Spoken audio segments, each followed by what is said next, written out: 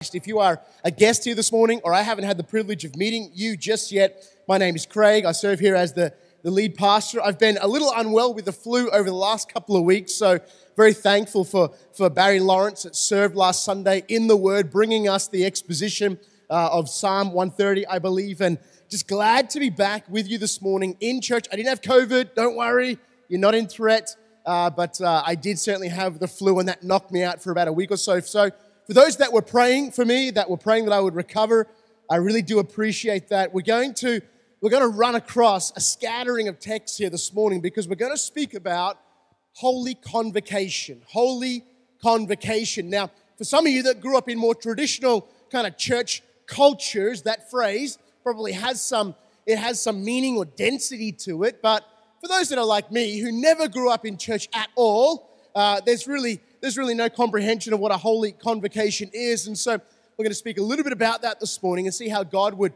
speak to us through His Word, presence Himself here mightily in our midst, and grant us His grace. Let me start off with a text from 1 Timothy chapter 3:15. Paul wrote this while he was imprisoned in Rome to his son in the faith, Timothy, who was pastoring the church at Ephesus. Paul said, "If I delay, you may know how one ought to behave in the household of God, which is the church of the living God, a pillar and buttress of the truth." A pillar and buttress of the truth. It may not have been very obvious to you this morning when you got out of bed and had your breakfast and had your 6 or 7 cups of coffee and then got in the car and that's just me, maybe the addicts in the room, but you made it here to church and you sat down and you got ready for the worship service. It may not have been obvious to you that what you were engaging in was a holy, ancient, and historic exercise of grace. It is apparent to me that many Christians feel like attending church on Sundays is just really the rhythm of the Christian life. It's just kind of status quo. It's what we do. And we're going to speak a little bit this morning about what it actually means to be the sacred assembly of God. It was no ordinary thing. It's no simple or inglorious thing for you and I to gather together on the Lord's day. It is something which the Lord God has ordained and is pregnant with a world of glorious promises. So just to back this up again with some more scripture, Hebrews chapter 10, verses 24 and 25 say this, "And let us consider how to stir up one another to love and good works, not neglecting," verse 25 says, "not neglecting to meet together, as is the habit of some, but encouraging one another, and all the more as you see the day drawing near." Now, part of the challenge that I think Christians have today, and maybe this has been the case for many generations, is oversimplifying what a church is, or oversimplifying what the church is, or underestimating what we should think of when we think of the church. And more often than not, what I see is these false dichotomies become part of our regular conversation. I just saw on social media recently someone had a post up, and it was building in popularity, and the post said, "Church is not something you go to, it's something you belong to." And people, they fawned, they loved it. It's not true. Church is both. The word church in the New Testament is used for the gathering, like what we're literally doing now when we got together this morning. We turned up, we sat in our chair, we sang the songs, we amened the prayers, we listened attentively, I hope, to the message. This is doing church. And in the New Testament, the word church is also used for the church, the global, what we call the universal, the lowercase c Catholic church. Don't have some PTSD when I say Catholic for those that maybe grew up in that tradition. What we mean by that is the church that spans geography and chronology. That's the Latin root of the word Catholic. It just means universal. That's what the church is. A lot of people struggle to understand that when we talk about church, we're talking about the vast majority of things that we do. This building is appropriately called the church. I remember a pastor friend of mine thought that he would correct me one day. Many years ago, I was saying, when we turn up at the church, when we turn up to church, and you said, whoa, hold up, Craig. Just hold up a moment. We don't turn up to the church. The building's not the church. The church is the people. It's not true. The church is both. So I would encourage you, first and foremost, if all of your theology is coming from social media, then my encouragement to you is pick up a book and do some reading for the Lord's sake. Please try harder to get a better understanding of what exactly the Lord wants us to know and understand. But also don't think diminishing thoughts of what the church is. I mean, maybe you've said things like this. Maybe you've retweeted or shared or requoted, whatever the nomenclature is for certain comments like this without realizing that the church is so grand. It's all-encompassing. And when we use the word church, we could mean any one of these specific things. And this morning, we're going to dial into this idea of the gathering. Holy convocation, the assembling of the people of God is the church. God creates worshiping creatures. Let me put it a different way for you. God has never created a creature that wasn't designed, baked into the wiring of that creature to be worshipful. This is how God designs. This is how God creates. All of creation is made to exalt Him and celebrate Him. And the abuse of this worship, or the redirection of worship, is the essence of sin. That is the essence of original sin. Everything made by God is called by God to bow down to God. And when we give over of our ultimate affections, and when we anchor our ultimate identity in anything other than God, that is sin. It brings about dysfunction in our life, and it contaminates us. This is how we understand that God creates creatures that are made to worship. So when we worship anything less than the one true God, we are all at a heart level guilty of varying forms and degrees of idolatry. Let me say it again, because I know some of you have been thinking, I get a pass on this. None of us do. None of us do. We are all at a heart level to varying degrees and at varying times, giving over of our maximal affection to things that do not deserve or have earned your heart, and this is the essence of idolatry. When we worship anything less than the one true God, it always devalues us. The God of Scripture, the Ancient of Days, is the only being worthy of worship. So far, for the Christians in the room at least, so far, so good. When we think about this worship that the Lord God calls us to, we understand that the Lord God has always called His worshiping creatures to gather in assembly. One of the phrases that the Old Testament uses for this is holy convocation. If we want to update the language a little bit, we might call it a sacred assembly. This is why I opened up our talk this morning and I said, don't think small, minimizing thoughts about what we're doing right now, because God doesn't. God evaluates, God assesses, God considers what we are doing right now to a far more infinitely glorious degree than we naturally do. Part of it is we're feeble humans. So we turn up to church and it becomes so routine for us. It becomes so status quo for us. Part of the challenge we face is we don't think a lot of it. So my main objective here this morning is to help every one of us leave this building with a much more grand view of what it means when we gather as the people of God on the Lord's Day. Sacred assembly simply means an assembly that is set apart. Holy convocation means a gathering that has been allocated special, holy, divine importance. We go right back into the New Testament.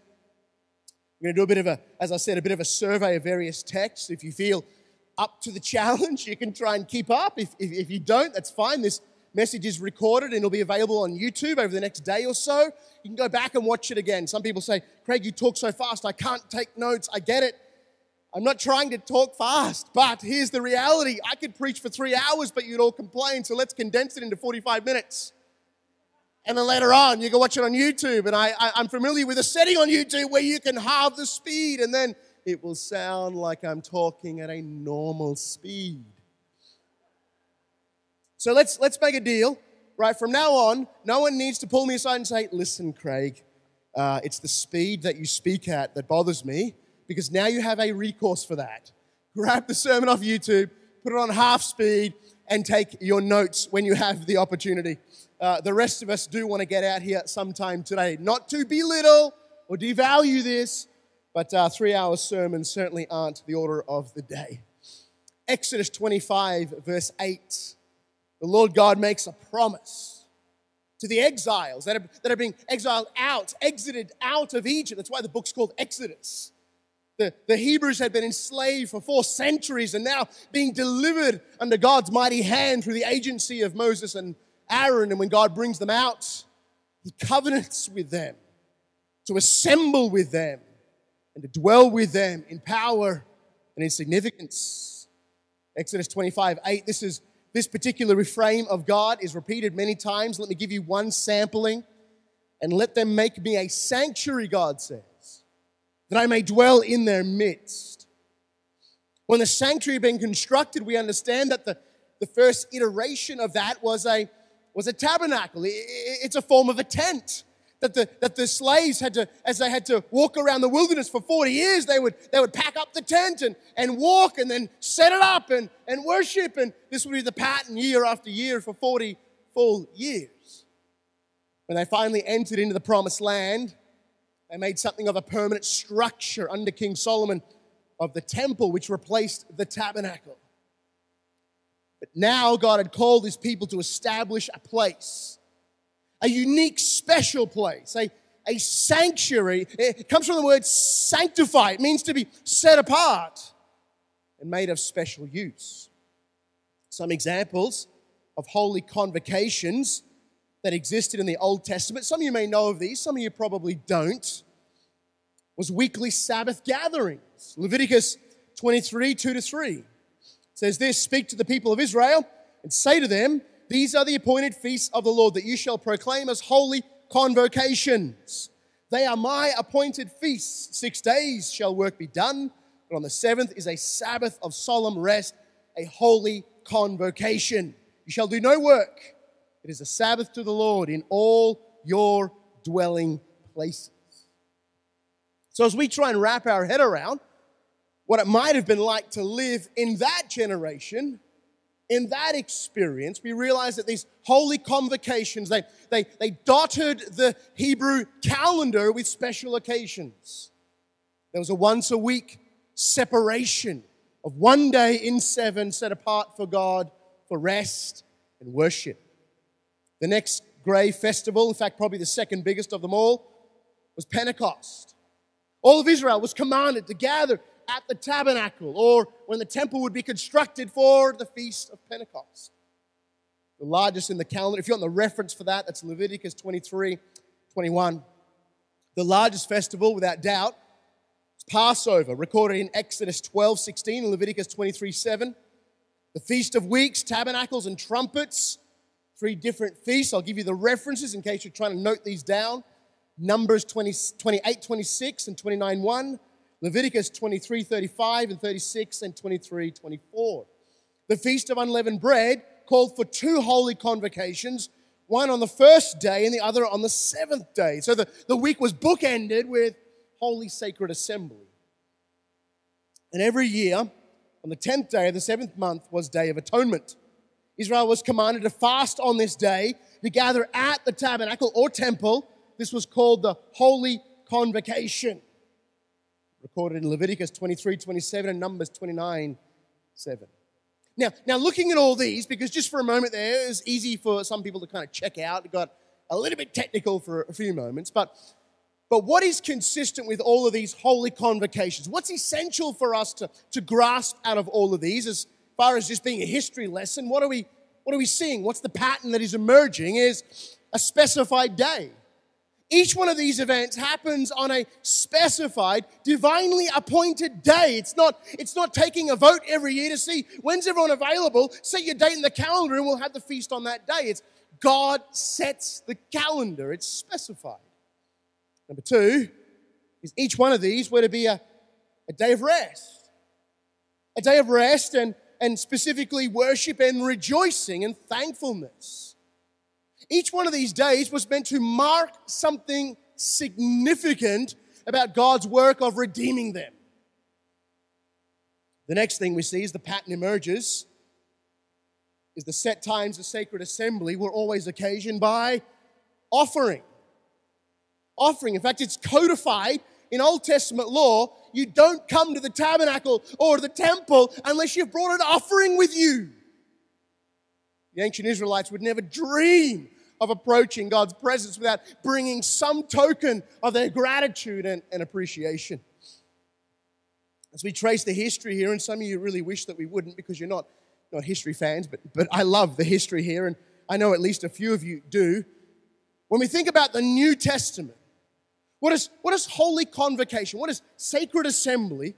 In other words, what we're doing right now, what does this have anything to do with reading about these Old Testament ceremonies and feasts and sacred days?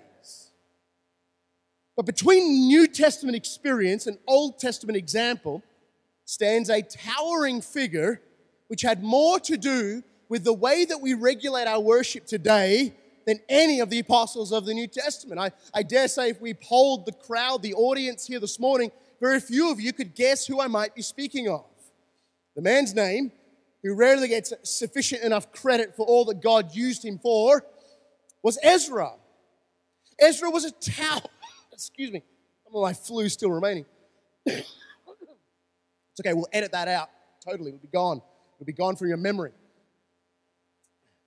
Ezra is a towering figure that God used to establish the pattern of worship.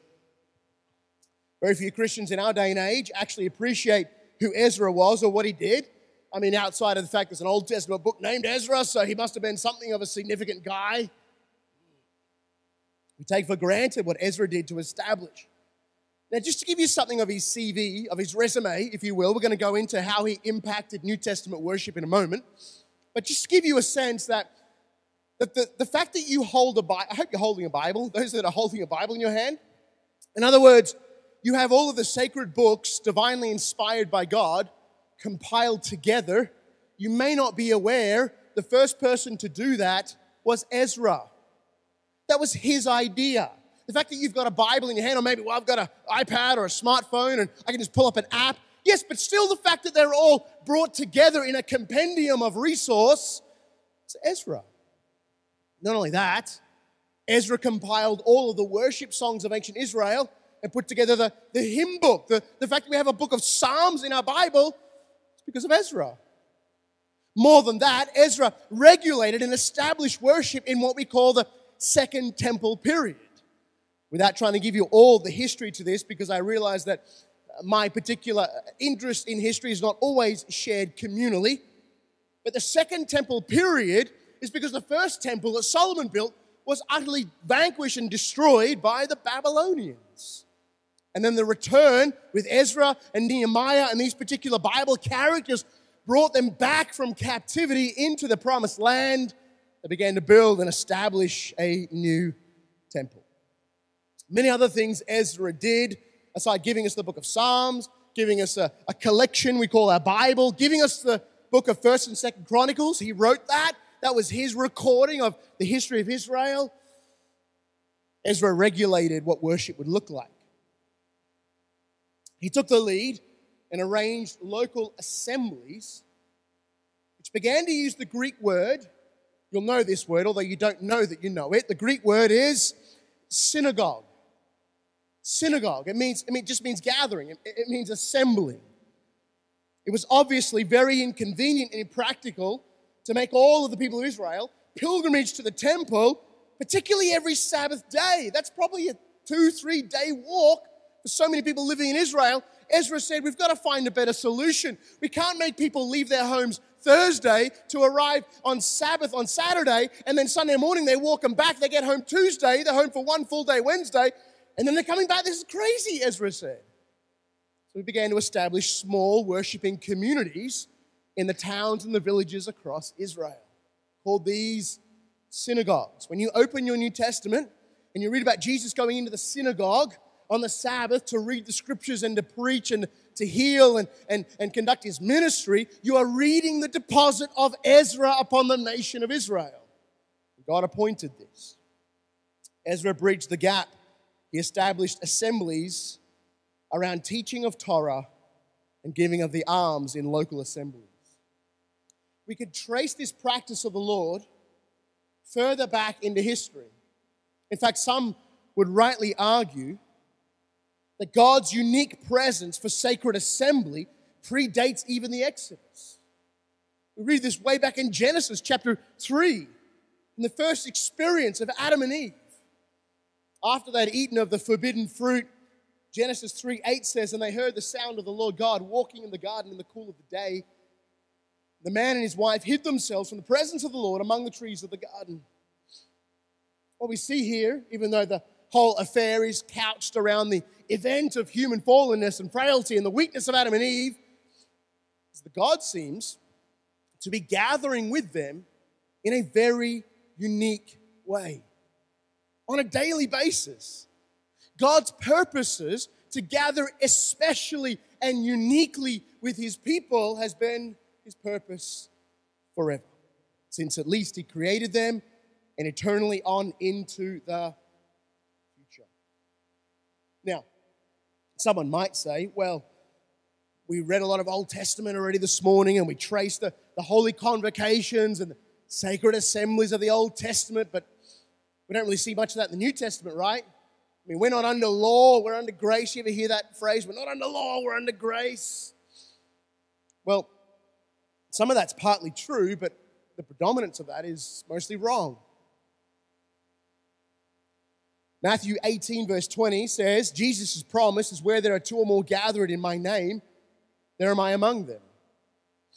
There am I among them. You know what this means? That you can have the most amazing worship time experience driving in your car with your worship music playing, serving Jesus, singing to Jesus. You could convert your car into a rolling cathedral, right? Don't close your eyes and raise your hands, but pay attention to the road. But it's never going to quite be the same thing as when you gather with the people of God. You can be at home and you can sit out back. Sometimes I like to do this. And if it's cold enough, you can light a little fire and sit around it. And I get my phone and I put my favorite worship music on, usually just something instrumental. And I have wonderful times with Jesus. But it is nothing compared to the presence that he grants graciously when we are together. This is so essential to New Testament Christianity. A part of my burden here this morning is to, at least in some degree, undo the individualism which has pervaded Christian churches today. The assumption that what we're doing right now is really just something that we're doing right now, and we can have just as good a worship experience by ourselves later on, and it's either or. That's not New Testament Christianity. 1 Corinthians 5:4, Paul said this to the church at Corinth, "When you assemble in the name of the Lord Jesus, and my spirit is present with the power of the Lord Jesus." It was clear in Matthew 18, in Jesus' words, it's clear in the Corinthian experience that the apostles laid down for the Christian churches in the New Testament that they would have set times and seasons of gathering where God's presence would be uniquely evident. Let me read that text again, 1 Corinthians 5:4, "When you're assembled in the name of the Lord, with the power of the Lord Jesus." And you may sit there and think, well, Craig, honestly, I turned up today. It was sort of touch and go for a while there, but I made it. I rolled into the parking lot. I came in, I sat down, and I've been sitting here for close to an hour, and I really haven't felt anything special happen. Well, that's not up to you. That's never going to be gauged by your sensory perception. It's always going to be dependent upon the covenant promises of God. Whether you feel it or know it or are aware of it, God has uniquely presented himself here this morning in a way that you can't replicate or manufacture in any other context. Yes, Christians need Sunday worship. Yes, church is absolutely essential. In case someone wasn't sure where I stand on that. We read this earlier. We'll read it again. Hebrews 10:25. Let us consider how to stir up one another to love and good works, not neglecting to meet together, as is the habit of some, but encouraging one another, and all the more as you see the day drawing near. What's compelling about this text in Hebrews chapter 10 is that these particular Christians were being viciously, mercilessly hunted down by a Roman government that wanted to destroy them and wipe them off the face of the earth. And there was one way the Roman government detected that they could find where these Christians were. That is to find out where they worship on the Lord's day. And now, the author to the epistle to Hebrews, I believe this is a Pauline epistle. You may differ with me on that. That's totally fine. But the author to the Hebrews is telling them, even though you know that turning up to church on Sunday, you are at risk of execution by a pagan government, don't neglect the meeting of yourselves together. Isn't that a challenging statement? Put in the context of the environment that these worshippers lived in. So we go back and think about Ezra, had the practice of establishing local communities of word and worship around the formal use of the word synagogue. You might be surprised, you might not be surprised, but that's literally the word used here in Hebrews chapter 10. Episynagoge, the gathering, the Greek, the assembling of yourselves together. Prioritize the gathering on the Lord's day, not because when you go you feel different, or when you leave you feel changed, or how your sensory perception interprets what goes on here as we gather. Gather on the Lord's day because God has promised on the basis of His character that He will meet with you uniquely, specially, powerfully. This is another part of the problem of what I consider to be the plague of modern Christianity. We often get our minds in this kind of rut of thinking that if we don't feel it, nothing's happening. If we don't immediately experience it, God's not doing anything. We often doubt God. We throw up our hands and say, "Where are you, God?" God says, "I'm exactly where I promised I would be. I promised that I would meet with you. I would be especially present among you when you gather." The New Testament assemblies, we call them churches, is rooted and grounded in the Old Testament pattern of the assembly. This is why the author to the Epistle of the Hebrews uses the same word, synagogue, for the Christian assembly. Now, skipping ahead because I've got pages of notes that I'm just going to race past, is what makes it different. How does what we're doing this morning, the gathered people of God, the church, how does what we're doing this morning differ from the Old Testament example? Because we know that we're not doing Old Testament worship. It's pretty obvious if you know much about Old Testament worship. That's not what we're engaging in. And also, some will protest, God is present with us all the time. I remember having a young budding theologian pull me aside and say, "Craig, I'm really confused about this because the Bible talks about God uniquely presencing Himself in certain occasions and situations, but God's omnipresent. So how does a God who's literally present everywhere in the most exhaustive possible sense, how does that God then covenant to uniquely presence Himself in special occasions and times and seasons?" The promise in the book of James, as many of you know it, is draw near to God and He will draw near to you. It's not a trick. It's not a trick like draw near to God. God's like, "Ha ha ha, joke's on you, I'm everywhere," right? That's not what's happening, right? We read in the Psalms that God says, "In my presence there is joy. At my right hand there are treasures forevermore." We don't read that and say, "Wait, hold up, God, I'm not going to be fooled by this. I'm a good theologian. I already know that you're everywhere. So everywhere is your presence, and your right hand is literally the circumference of all reality. I already know that, God." What God is saying is that He has the ability to pour out something special and unique about His personal presence in certain occasions and environments that otherwise is not true. The Bible gives us plenty of examples, which we won't delve into this morning. But the apostles understood this. The apostles understood that God had earmarked a unique day that would be called the Lord's Day. So what doesn't continue from the Old Testament example, what they would have set, we're not going to spend a whole lot of time on this, but they would have separated as the Saturday as the Sabbath.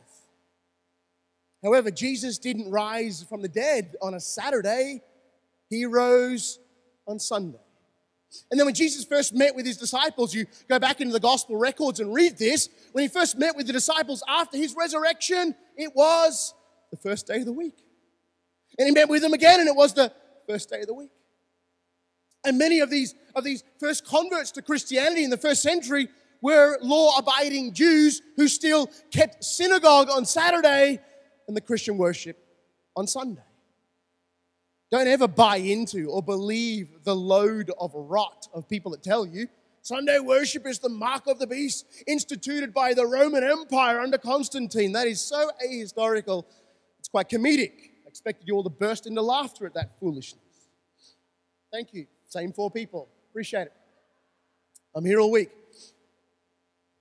In Revelation chapter 1 verse 10, which most scholars suggest the book of Revelation is one of the last books written in the New Testament. In Revelation chapter 1 verse 10, what does the Apostle John describe his experience? Of the whole Revelation, he says, I was in the Spirit on the Lord's Day. Well, this is curious. Because if you know much about John's story, John wasn't on the Isle of Patmos just taking a vacation. He was on the Isle of Patmos because he had been arrested by the Roman authorities and they tried to execute him. The historic tradition is, in fact, that Caesar was so enraged by this John the Apostle that he threw him in a large boiling vat of oil. I don't know why, but because of God's miraculous power, John wasn't even harmed by it. The record of tradition is that he's just swimming around. And the emperor is terrified by this. It says, we can't kill this guy. We killed Peter, we killed Paul, we killed James. We don't know what's wrong with this guy. And so they exiled him to hard labor on the Isle of Patmos, where for 6 15-hour days, he broke rocks and broke his back as an elderly old man. But there was one day in 7 where he worshipped. I was in the Spirit on the Lord's day. So, we are here on the Lord's day in the Spirit. We are worshiping people gathered on the Lord's day in spirit. Let me speak a little bit just for a few minutes as we close here this morning. What happens here on a Sunday? What happens when we gather? Not what do we feel or what do we feel like we're personally experiencing, but what has God spoken of? Firstly, our family is uniquely present with a purpose and a mind to draw near to God. There is power in that alone. Secondly, some of you may not even be aware of this, but according to 1 Corinthians chapter 11, verse 10, every Lord's Day where the saints, the believers assemble, which we're doing now, God commissions and mobilizes angels to bear witness, to be present in the assembly. Let me give you the text here. This is what Paul wrote to the Corinthians, this very vague phrase. He says, this is why a wife ought to have a symbol of authority on her head because of the angels. Commentators and scholars will debate that for centuries. But what has never been debated is the truth that the Apostle Paul told the Corinthians, when you gather together on the Lord's day, God commissions angels, emissaries from heaven, to be present in the worshiping assembly. John Calvin, the great systematic theologian of the Reformation, he wrote this. He said, God has pleased to give angels the charge of our safety, and hence they attend our sacred meetings, and the church is to them like a theater which they behold the manifold wisdom of God. Isn't that an awesome thought? Again, you just strolled in today, rolled into the parking lot, didn't think much of it. But this morning in heaven, there were angels that were saying, Lord, I'd love to go to Journey today. I know you're gonna partition us to different churches and assemblies all over the world. And God commissioned angels to be here right now. Don't look around. You can't see them. I was like, wait, what? God's power is uniquely present. This is the promise of Jesus. Where there are two or more gathered, there am I in the midst of you, present powerfully among you. The great Baptist preacher Charles Spurgeon used to speak about the power of the gathered assembly, where God's word becomes uniquely charged with God's gracious power. What that means is, yes, you can skip church and just watch the live stream. Yes, you can skip church and just watch the sermon video later on. Someone's going to do that and you're like, he's talking about me. Yes, I'm talking about you. You can do that, and the word of God is still true and still powerful and sharper than any two-edged sword, but you have missed out of being in the environment where God's work works its most powerful work. I should think so. Yes. Charles Spurgeon used to say this. I started to talk about Spurgeon, then I kind of got on a tangent for a moment there. Charles Spurgeon used to say this. He used to say, there is no environment more powerful for bringing souls to salvation and faith than the gathered assembly. He described it as being a lot like he said, when you take seeds and you go out in your garden and you plant the seeds, and I already don't have a clue what he's talking about, but some of you like gardening, so you know what this is like. He said you grab your garden hose and you could water the ground. He said, but it's no substitute for when rain begins to actually fall in a natural way from the clouds above us. Spurgeon speculated and said there's something about that. He said it's like all nature knows when the ambient pressure begins to change and the clouds' color begins to change and the sun begins to get hidden. All of the botanic nature begins to know that rain comes, and it's almost, Spurgeon says, and he was very poetic, so he said, it's like the grass begins to look upward and await, the flowers begin to rise, the leaves begin to stand at attention. He said, we could water with a hose all day and we'll never get the same result. He said, it's like that with the preaching of the word. Yes, you can download the podcasts, you can watch the sermons on YouTube, you can read the commentaries and the Bible studies, and you can do all those things. But the word of God will never quite have the effect on you as it does in the gathered assembly, where angels are present and God's special presence is evident.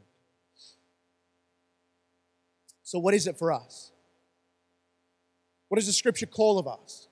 To turn up? Yeah, that's entry-level commitment, right? To be there.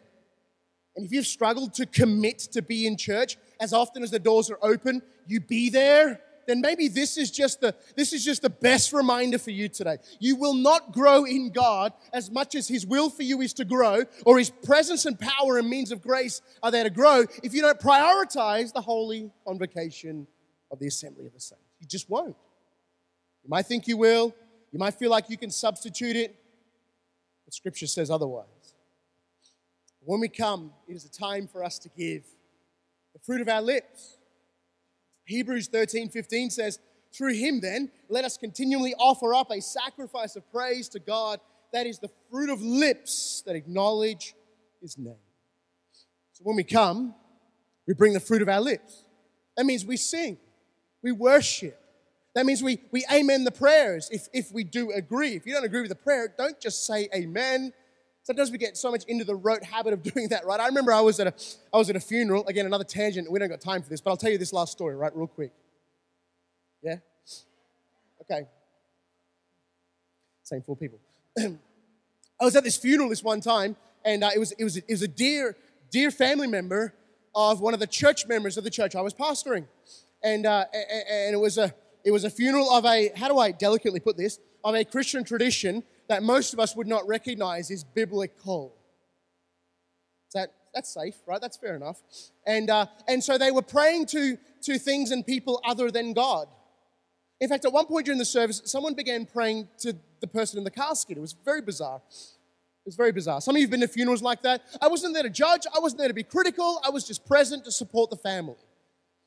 But in our section, it was a well-attended funeral, were all these people from our church, which was good to see, a good turnout, a show of force and support and compassion. But then these prayers would go up to like special saints and family members that had passed away, and sometimes to seemingly inanimate objects and maybe even animals, and all these good Baptist people around me. At the end of every prayer, amen. Like, hold up. We're agreeing with that? This is what amen means. Some of you never knew this, been coming to church all your life. It literally means, truly, verily, let it be. It's basically you signing your name at the bottom of the prayer saying, God, that prayer is as if I myself prayed it. I agree with it. I sign my name to it. So this is what the fruit of the lips is. When prayers are offered up, particularly here from the platform at Journey Christian Church, we are asking you to amen them so that we collectively sign our name as that prayer soars to God and He answers in His covenant promises. We're called to love one another. This is why it says in Hebrews 13:16, do not neglect to do good and to share what you have, for such sacrifices are pleasing to God. The whole argument of the book of Hebrews, we're not going to go into it this morning, is to tell these Hebrew Christians, that's why it's called the book of Hebrews, to not return to the old sacrificial system of Judaism. But what they are encouraged to do, true for all of us here today, is to press on into the sacrificial system of the new covenant, which is to love one another, to do good and to share what we have, because those sacrifices are pleasing to God. Worship and offering to God. And also when we gather, it's a time to receive mutual encouragement, the nourishment of God's presence, the Spirit and the Word. We assemble for ministry, and then we scatter for mission, with the promise and the commitment one to another that where we have the ability to do so, we will reconvene on the next Lord's Day in the Spirit together to worship God in spirit and truth. Would you bow your head and close your eyes as we close out this discussion this morning around this amazing, all-glorious, God-edifying topic. As every head is bowed and every eye closed, I want to give you one more scripture passage. My goal here this morning, as I'd already suggested to you, was to help you to enlarge your thoughts of what it means when we gather as the people of God. To not have small thoughts, to not think insignificant things, to not pretend like this is just habit and routine and that's all it is. We have to understand that as God has declared that He will dwell amongst His people, right now, in this particular time of covenant grace, this is how God especially meets with His people. But in the future, Revelation 21:3, this is the last text I will offer you. You see that there is a consummation to this promise. Where on the one hand, Jesus says, where two or more are gathered in my name, it's a worshiping assembly, it's not just two Christians grabbing lunch, it's they've gathered in a spiritual way in the name of Christ. Jesus says, there am I in your midst. The final consummation of God's promise is in Revelation 21:3 at the very end of all the human age.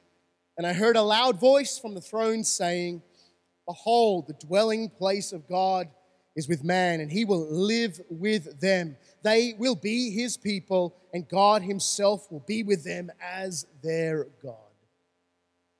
That's where all of this is trending toward. This once a week, in the Spirit, on the Lord's day, assembling according to God's command. This is all leading to the final moment of human history when God comes physically, actually, in the person of the crowned King Christ and dwells permanently with His people in grace. Let us pray together. Father God, we thank You for this time this morning that we have had in Your Word, studying, praying, thinking, being challenged as to what You think of, Lord God, when You think of the assembling of the church. And Father, hopefully we've begun to see a bit of a contrast. That You've thought of this gathering this morning so much more highly than we have. You've brought Your presence here in such power and we haven't anticipated it. We haven't entered in with faith or expected You to do something spectacular in our lives and in our midst. You've commissioned angels. You've stationed them here in our midst to bear witness to the worship of Your people. And yet, Father, far too often we think so little thoughts about Your assembly that we wake up some Sundays and say, well, will I bother or not? For that, we need to repent. Father, help us, informed by Your Word, charged by Your Spirit and grace.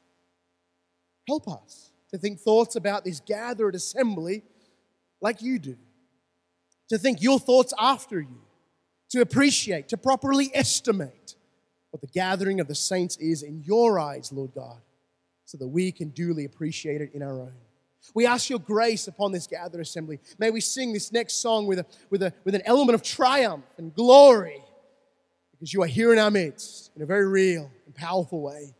We thank you for God. We thank you for your grace. In Jesus' name.